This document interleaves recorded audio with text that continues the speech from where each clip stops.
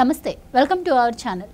ఎట్టకేలకు ఆంధ్రప్రదేశ్లో ఉద్రిక్త పరిస్థితుల నేపథ్యంలో పోలింగ్ అయితే పూర్తయింది. మరి పోలింగ్ పూర్తయిన తర్వాత కూడా అక్కడ ఘటనలు దాడులు ఏమాత్రం ఆగకపోవడంతో ఇప్పటికే సిఎస్ని కావచ్చు, డీజీపీని కావచ్చు, కేంద్ర ఎన్నికల కమిషన్ ఈరోజు ఢిల్లీకి పిలిపించి వివరణ అడిగిన సంగతి మనందరికీ తెలిసిందే. ఇదిలా ఉంటే మరోపక్క ఈవీఎంలను భద్రపరిచిన స్ట్రాంగ్ రూమ్లపై కూడా ప్రతిపక్షాలు అనుమానం వ్యక్తం చేస్తున్న పరిస్థితి.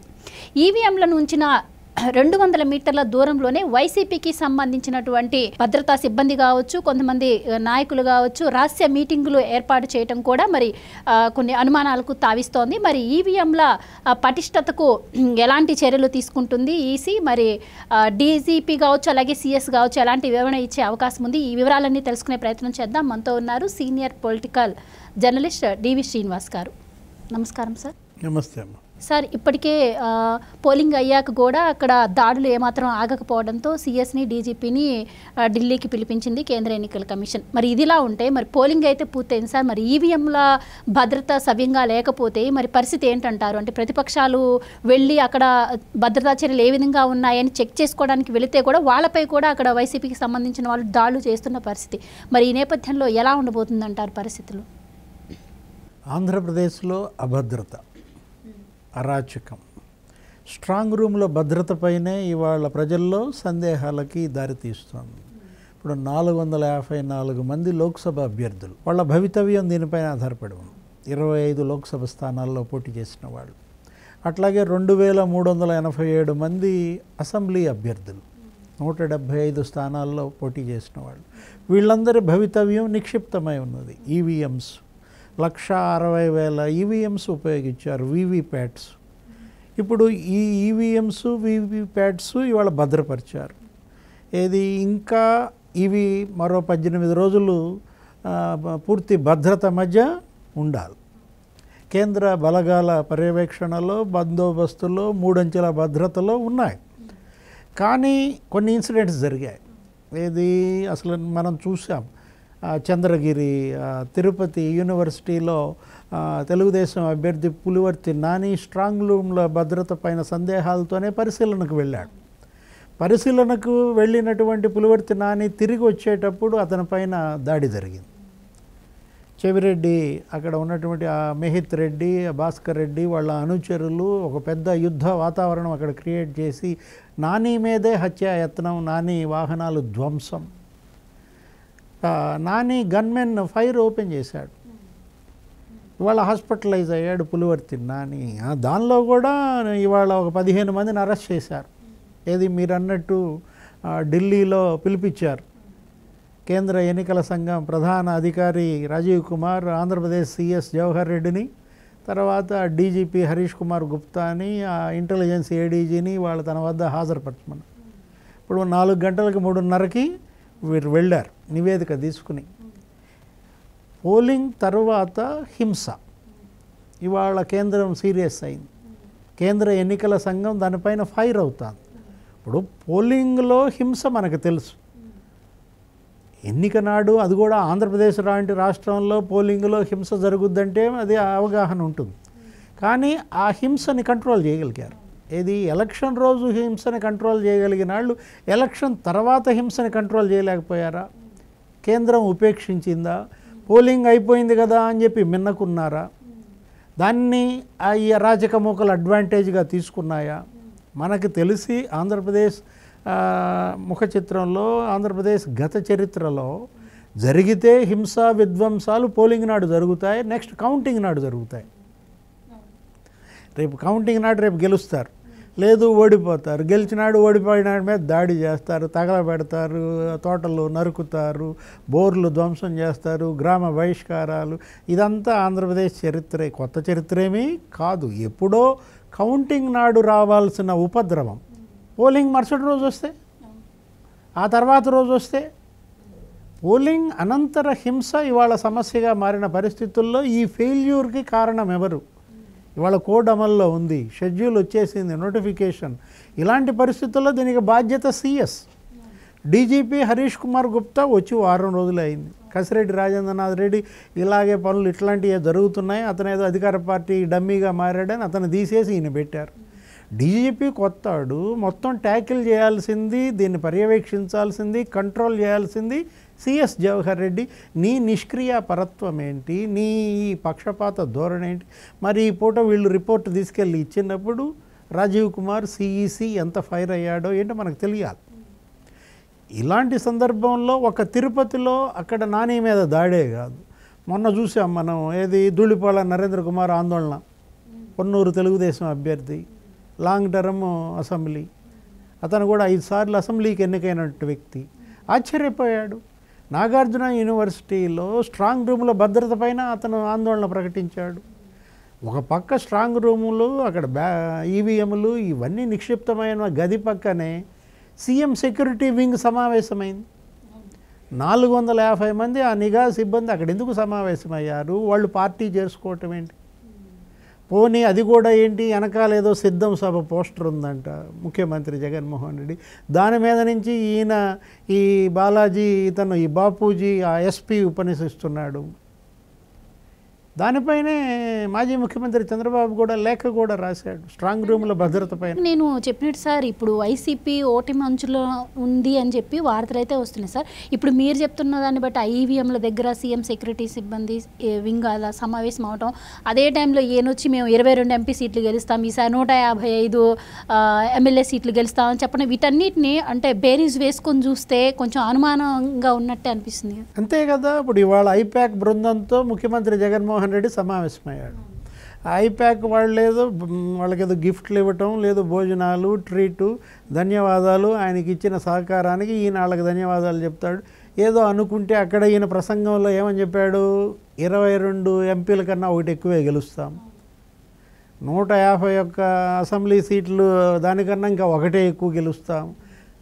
ఆ ధీమా అసలు ఎలా సాధ్యం? 22 కన్నా మీరు ఎక్కువ గెలవటానికి మరి అంత గొప్ప పరిపాలన మీరు ఇచ్చారా? 151 కన్నా ఎక్కువ సీట్లు గెలవటానికి ఇక్కడ ఈ 5 ఏళ్లలో మీరు చేసింది ఏంటి అంటే, ఇటువైపేమో ఈవీఎంల భద్రతపై అనుమానాలు, మరోవైపేమో అక్కడ స్ట్రాంగ్ రూముల దగ్గర ఘర్షణలు, యుద్ధాలు, దాడులు జరుగుతున్నాయి, మీటింగులు పెట్టుకుంటున్నారు, అక్కడే పార్టీలు చేసుకుంటున్నారు. ఇలాంటి పరిస్థితుల్లో ముఖ్యమంత్రి వ్యాఖ్యలు, ఈ డాట్స్ అన్నీ కూడా లింక్ చేస్తే ప్రజల్లో సందేహాలు అందుకే వస్తున్నాయి. పైపెచ్చు మనం చూసాం, ఏది గతంలో ఎప్పుడూ లేనంతగా పోల్ పర్సంటేజ్ ఆంధ్రప్రదేశ్ చరిత్రలో కాదు, దేశంలో ఏ రాష్ట్రంలో కూడా ఇంత పెద్ద ఎత్తున పోలింగ్ జరగలేదు. 82% పోలింగ్ జరిగిందంటే మరి వాళ్ళు ఓట్లన్నీ కూడా ఇవాళ ఈవీఎంల్లో నిక్షిప్తమై ఉన్నాయి. ఒక వెల్లువలాగా ఓటర్లు ఓటేశారు, ఒక కసితో ఓటేసినట్టుగా కనపడుతోందన్నమాట. ప్రతి 2 గంటలకు డబల్ డిజిట్లో పోల్ పర్సెంట్ పెరిగింది. ఇప్పుడు ఉదయం 7 గంటలకు బిగిన్ అయితే కొంచెం ఈవీఎంలు ఇవన్నీ కూడా జాప్యము, ఆ మిషన్లు కరెంట్ లేకపోవటం, ఈ అవాంతరాల వల్ల 9 వరకు పోల్ పర్సంటేజ్ 9% ఉంది. అలాంటిది 2 గంటల్లో 11 నీకు 15%కి పెరిగింది. మళ్ళా 2 గంటలకల్లా మళ్ళీ 18% పెరిగింది, ఇంకో 18%. ఆ తర్వాత 2 గంటలు 1 గంట నుంచి 3 దాకా నీకు 17% పెరిగింది. అంటే ఫర్ ఎవ్రీ 2 అవర్స్ నీకు డబల్ డిజిట్ పోల్ పర్సంటేజ్ పెరిగిందంటే ఓటర్లో చైతన్యం. ఇప్పుడు 4 కోట్ల మందో ఏమో ఓటర్లు ఉన్నారు, దగ్గర 3,30,00,000 మంది ఏమో ఓటేశారు. ఇప్పుడు వాళ్ళ ఓట్లన్నీ కూడా ఇక్కడ నిక్షిప్తమై ఉన్నాయి. ఈ వీవీప్యాట్స్, ఈ ఈవీఎంస్, ఇప్పుడు ఈ 1,60,000 ఈవీఎంస్ ఈ స్ట్రాంగ్ రూములు, ఈ 350 స్ట్రాంగ్ రూముల్లో భద్రపరిస్తే నీకు 175 ఎమ్మెల్యేలు రేపొద్దున గెలవాలి, 25 ఎంపీలు దీని నుంచి రావాలా. ప్రజా తీర్పు నిక్షిప్తమైంది, ప్రజల బాధ్యత కంప్లీట్ అయింది. అయితే సార్, మీరు చెప్పారు ఈరోజు ఐపాక్ టీంని మీట్ అయ్యి వాళ్ళకి బహుమతులు ఇచ్చారు, సో వాళ్ళ సమక్షంలోనే మాకు 155 వస్తాయని చెప్పారు. సో ఇదే జగన్మోహన్ రెడ్డి గతంలో ఐపాక్ టీం దగ్గరికి వెళ్ళినప్పుడు తనకి వ్యతిరేకంగా ఫలితాలు వచ్చాయని చెప్పి మళ్ళీ నెక్స్ట్ డే వెళ్ళి వాళ్ళతో మీట్ అయ్యి మళ్ళీ ఇంకొకసారి చెక్ చేయండి అని చెప్పి అడిగిన పరిస్థితులు కూడా మనం అప్పుడు చదివాము, విన్నాము. కానీ ఇప్పుడు మళ్ళీ వాళ్ళ దగ్గరికి వెళ్ళి 155 సీట్లు వస్తాయి అని చెప్తున్నారంటే ఆ విషయం ఇప్పుడు ఐపాక్ టీం చెప్పాలా, జగన్ గారు చెప్పాలా అండి? ఇప్పుడు అసలు ఆయనకి ఎన్ని సీట్లు వస్తాయి అనేది ఆయన ప్రకటిస్తే అది ఒక పెద్ద హాస్యాస్పదం, అదో నవ్వుల పాలు, మిలీనియం జోక్గా మారుతుందన్నమాట. ఇప్పుడు ఐపాక్ కాదు చెప్పాల్సింది, జగన్మోహన్ రెడ్డి కాదు చెప్పాల్సింది, జగన్మోహన్ రెడ్డి చెప్తాడు నాకైనా 175 వై నాట్ 175 అంటాడు కదా. అతను మొన్న ఇచ్చిన ఛానల్లో కూడా ఏమంటే మీ మీద తీవ్ర వ్యతిరేకత ఉంది నా ఇంటర్వ్యూ చేసిన యాంకర్ అంటే మీ మీద ఇలా మీ చెల్లెళ్ళు తిరుగుబాటు ఏర్పాటు చేశారు, మీరు టికెట్లు తీసేసిన 40 మంది మీ మీద తిరగబడుతున్నారు, మీరు మార్పులు చేర్పులు చేసిన 90 మంది 90 స్థానాల్లో మీరు గెలుపు అనుమానంగా ఉంది. ఆ యాంకర్ ఆ విధంగా మాట్లాడుతున్నప్పుడు ఈయన వై నాట్ 175 అంటాడు.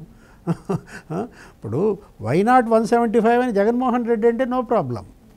అట్లాగే ఐప్యాక్ కూడా మరి ఆయన జీతభత్యాల మీద బతుకుతున్న వాళ్ళు ఆయనకి ఏది నచ్చుద్దో ఆ రిపోర్టే ఇస్తారు అంతే తప్ప ఆయనకి వ్యతిరేకమైన రిపోర్ట్ ఇస్తే వీళ్ళ ఉద్యోగాలు పోతాయి. అతను ఎవరు? జగన్మోహన్ రెడ్డి. అక్కడ ఉన్న వ్యక్తి మామూలు వ్యక్తి కాదు. జగన్మోహన్ రెడ్డి చీటీలు జించేయడంలో అసలు పెద్ద డాక్టరేటే చేశాడనమాట. వీళ్ళ చీటీలు తిరిగిపోతాయి. తీర్పు ప్రజలు ఇచ్చేది. జగన్మోహన్ రెడ్డి తీర్పు కాదు కావాల్సింది, ఐప్యాక్ తీర్పు కాదు కావాల్సింది, ప్రజా తీర్పు ఆల్రెడీ ఇచ్చేశారు. ఈసీ ఏం చెప్పింది? అందరూ ఓటేయండి, మీ ఓటు విలువైంది, మీరు ఓటేస్తేనే మీరు జీవించున్నట్టు, మీరు ఓటేయకపోతే మీరు చనిపోయినట్టు అన్నట్టుగా ప్రచారం చేసినప్పుడు సెలబ్రిటీస్ కావచ్చు, ప్రధాని దగ్గర నుంచి రాష్ట్రపతి దగ్గర నుంచి కింది స్థాయి ఆర్ఓ దాకా పోలింగ్ ఆఫీసర్ దాకా పిలిపించినప్పుడు వీళ్ళ బాధ్యతగా ప్రతి ఓటరు 82% వెల్లువలాగా ఓట్లేశారు. వాళ్ళ బాధ్యత పూర్తయింది.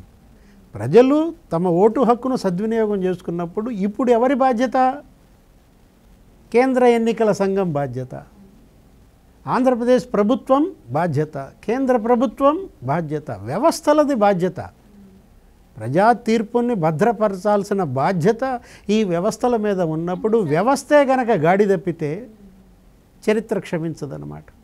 ఇప్పుడు ముఖ్యమంత్రి, ప్రధాన భద్రతాధికారి, సీఎం సెక్యూరిటీ స్టాఫ్ 450 మంది స్ట్రాంగ్ రూమ్ దగ్గర సమావేశం అవడం ఏంటి? వాళ్ళకి ఆ పర్మిషన్ ఎవరిచ్చారు? నాగార్జున యూనివర్సిటీ ఆఫీసర్లు పర్మిషన్ ఇచ్చారా? అక్కడ ఉన్న అడ్మినిస్ట్రేషన్ పర్మిషన్ ఇచ్చిందా? జిల్లా ఎస్పీ దాని పర్మిషన్ ఇచ్చారా? ఎవరి పర్మిషన్ లేకుండానే వీళ్ళు వెళ్ళి అక్కడ సమావేశం జరిపారా? వీళ్ళు వెళ్ళి అక్కడ పార్టీలు చేసుకున్నారా? మీరు పార్టీ చేసుకునేటప్పుడు, మీరు మాట్లాడుతున్నప్పుడు వేదిక మీద వెనకున్న ఫోటో చూడాల్సిన బాధ్యత మీకు లేదా? అక్కడ సిద్ధం సభ పోస్టర్ ఏంటి? ఇక్కడ సభలో మాట్లాడేవాడు సీఎం సెక్యూరిటీ వింగ్ ఎస్పీ ఏంటి? ఇప్పుడు ఆ బాపూజీ ఆ మాత్రం బాధ్యత లేకుండా ఇలాంటి ఆఫీసర్లు, ఇలాంటి పనులు స్ట్రాంగ్ రూమ్ దగ్గర మీరు చేసేది. పద్మావతి అక్కడ యూనివర్సిటీలో మనం చూసాం, తిరుపతి యూనివర్సిటీలో స్ట్రాంగ్ రూమ్లో భద్రత, అక్కడ చెవిరెడ్డి కన్నేశాడు. వీళ్ళందరూ కూడా స్థానిక సంస్థల ఎన్నికలప్పుడు కూడా చాలా దొంగ ఓట్లు పడ్డ తిరుపతిలోనే కదండి. తిరుపతిలో దొంగోట్లు పడ్డాయి. అసలు విధ్వంసం జరిగింది. ఆంధ్రప్రదేశ్లో గత స్థానిక సంస్థల ఎన్నికల్లో ఎలాంటి హింస, విధ్వంసం, భయోత్పాతం క్రియేట్ అయిందో మనం చూసాం. ప్రశాంతంగా పోలింగ్ జరిగింది, రీపోల్ రాలేదు, సంతోషం. కానీ పోలింగ్ తర్వాత హింస పెరిగింది, కంచుకోటలు బద్దలయ్యాయి. తమ కంచుకోటలు బద్దలయ్యాయన్న ఆవేదనతో అసలు రిజల్ట్ రాకముందే, కౌంటింగ్ జరగకముందే ఓటమి వీళ్ళు ముందే గ్రహించి ప్రత్యర్థులపైన దాడులకు దిగారు. తలలు పగలగొడుతున్నారు, తగలబెడుతున్నారు, కార్లు తగలబెడుతున్నారు, పార్టీ కార్యాలయాలపైన దాడులు చేస్తున్నారు, అభ్యర్థుల తలలు పగులుకొడుతున్నారు, హత్యా యత్నాలకు పాల్పడుతున్న పరిస్థితుల్లో కేంద్ర ప్రభుత్వం, కేంద్ర ఎన్నికల సంఘం ఆషామాషీగా వదిలేయకూడదు. ఇది ఆంధ్రప్రదేశ్, ఇది అరాచక ప్రదేశ్గా మారిన పరిస్థితుల్లో ఇక్కడ రక్తపాతం వర్సెస్ సిరాపాతంగా నడిచింది మొన్నటి ఎన్నిక. సిరా చుక్కతో రక్తపాతానికి చెక్ చెప్పాడు ప్రతి ఓటర్. ఇప్పుడు సిరాపాతం గెలుపు. తన ఏ ప్రభుత్వం కావాలి, తనకి ఏ శాంతి కావాలి, తనకి ఎలాంటి పాలన రావాలి అని చెప్పి ఓటరు తీర్పు ఇచ్చినప్పుడు, రక్తపాత రహిత ప్రభుత్వాన్ని అతను కోరుకుంటున్నప్పుడు, పాలన కోరుకుంటున్నప్పుడు, ఆ ప్రజలిచ్చిన తీర్పుని భద్రపరచాల్సిన బాధ్యత బందోబస్తు మీద ఉంది, పోలీస్ వ్యవస్థ మీద ఉంది.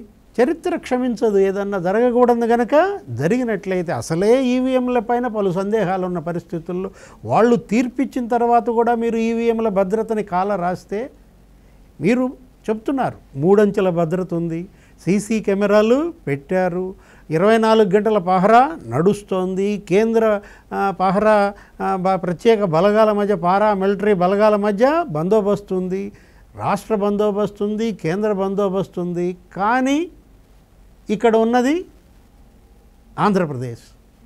ఇక్కడ ఉన్నది అరాచక శక్తుల గ్యాంగులు విచ్చలవిడి స్వైర విహారం చేస్తున్నప్పుడు, పోలీసు ఉదాసీనంగా ఉన్నప్పుడు, పోలీసులనే తలలు పగలగొడుతున్నప్పుడు, నిన్నే చూసాం ఇన్స్పెక్టర్ల తలలు పగిలాయి, కానిస్టేబుళ్ళ తలలు పగిలాయి కారంపూడిలో. కానీ ఇలాంటి పరిస్థితుల్లో ముందు మీ పోలీసులకు మీరు భద్రత కల్పించుకోవటమే కాదు, అవసరమైతే ఎటువంటి చర్యలకైనా వెనుదీయరాదు.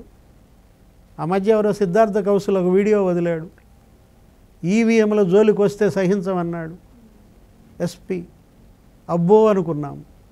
తర్వాత మనం చూస్తే 2 రోజులు ఆ పోలింగ్ తర్వాత హింస చూస్తే గబ్బో అనుకుంటున్నాం. మాటలకే పరిమితం కాకూడదు కదా, చేతల్లో చూపించాలా ఈ పవర్ ఏంటో, పోలీస్ పవర్ ఏంటో చేతల్లో చూపించాలా. ప్రజా తీర్పుని భద్రపరచాల్సిన బాధ్యత పోలీస్ పైన ఉంది. Right sir, thank you so much. నమస్తే.